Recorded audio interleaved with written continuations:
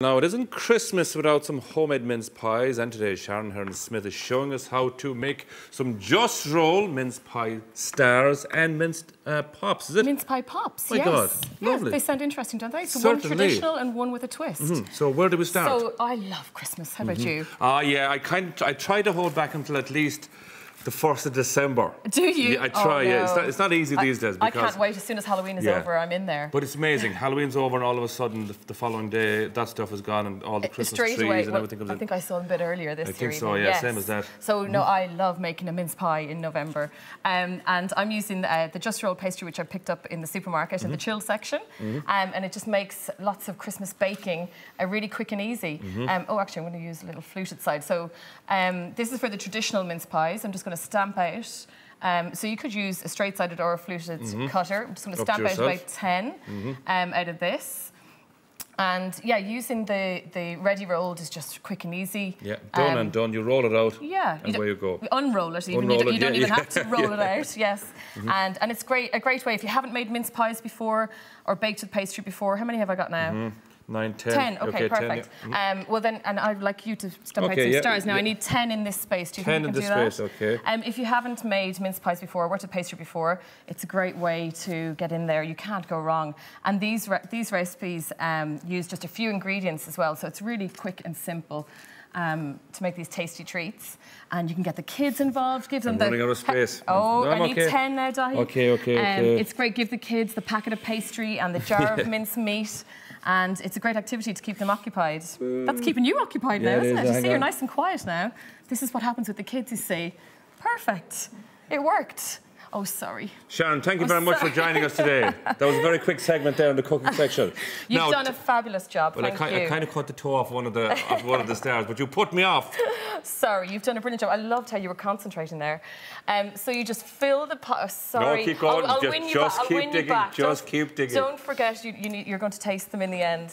So I'm just going to fill them with. This is a jar of mincemeat that I bought. You could make your own, but if you're going to make this quick and easy, and pick up the jar if you want. Sometimes I flavour the jar mincemeat a little bit more with maybe some orange zest, or add in some extra nuts, or what about some fresh cranberries or fresh cherries or figs chopped up and put in, or apple even.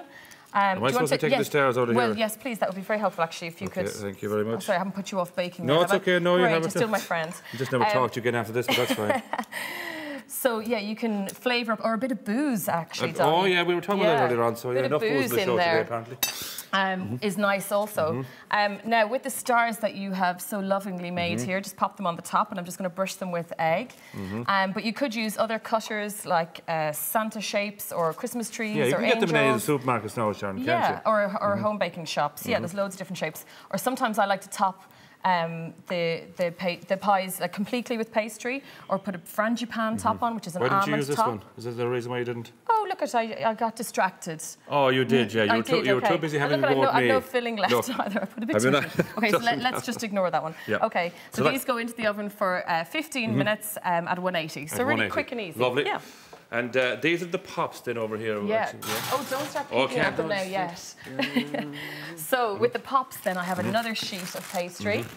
Again, I'm using short crust pastry. You could use puff pastry, by the way, for the other ones.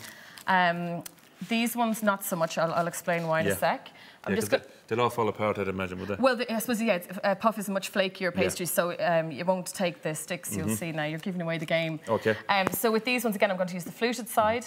I need 14, but I'll just show you how to make it a few. So we need like double per pop. So I'm just going to stamp out, let's make 6 would be good. Yeah, okay, perfect. Yeah, thank you. Now, I know you were really good at doing the star. Where have you put the star now? Put the star here. There, perfect. So if you could stamp out stars from the centre of 3 of them. Okay. And actually, would you mind doing those 3 so I can lift these ones? Thank you. Okay. So lay down 1 pastry disc. Now, you can use the Jus-Rol pastry comes with this baking parchment that you can bake straight onto, but because we're not taking all of it off right now, here I won't use it. I see what you're doing now. I see what you're doing. Yeah. Okay. So I'm just going to egg wash these, and that will help the stick to stick. And then I have these sticks, which are paper sticks. You can get them in any baking shops, exactly. Don't use the plastic ones that you get sometimes for pops. Just press them in there to the centre. Would you like to have a little go? I can see you. Listen, I know. There we have it, yeah. and just press it down in so that it down, it's... okay, yeah. Yeah, that's it. This is kind of baking for dummies today. I'm afraid. No, I said it before you did. I didn't say that. So in this I have mince pie mix again, but I'm going to add... Chocolate. Chocolate. What kind of chocolate is that? This is a dark chocolate, but you could add milk or you could add white chocolate, whatever you like. Is it 70% of one of those, or does it matter? It really doesn't matter, whatever you like. Okay. So if you find 70% a bit bitter, you could do a mix of milk and dark if you prefer. Okay. But I had never thought to do this, and Jus-Rol gave me this recipe, and I thought, wow, what a great idea. Great. Why not add chocolate to your mince pie mix? Lovely. We've about a minute to go, Sharon. Okay. So we're flying it. Going to pop what do you want to do here? If you take the Take the outside star. part, so... Okay. Well, the star can come onto the tray too, so we won't waste the star. Okay. They can be baked also. Now, let's see, can you get that on? Okay. Let you go. That's it, press it over. No, you can do that down. And press it down around the edges. Okay. And it might look like a little bit messy now, but when they bake, you will see the star shape. Yeah. And then, like I said, just put the star on the tray also to bake. Something happened this one, but that's fine. What? Yeah. What have you done to me now? Nothing. Okay, so again, egg wash them over and pop them in the oven again 15 minutes for at 180. So these are great for parties or anything coming up to Christmas, Sharon. Absolutely. Very, very handy and very fast and very tasty as well. Very quick and easy and tasty with the pastry. Now, when you take them out of the oven, they need to cool, and particularly the pops. Yeah.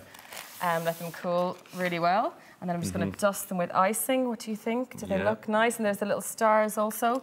And then I have a little arrangement here. See, it's a little arrangement of them here. So why wouldn't we here inside the Today Show? We're going very fancy altogether. Very fancy. So these are the mince pie pops made with the short crust pastry. And then we have the mince pie stars. I go for the traditional ones, if that's okay. Okay. And I have some more savoury recipes using puff pastry, the Jus-Rol puff pastry, coming up on my website in the lead up to Christmas, SharonHearnsmith.com. But it's very versatile for sweet and savoury. This feels like it's Christmas Day now. Yes. I feel like I shouldn't be eating this in November. That I should have waited another while. Oh no, why not? Let's get in the Christmas mode. Oh no, forget about it. No sound please in there. Sharon, thank you very much for being with us. And you can discover more fantastic recipes if you go to jusrol.ie.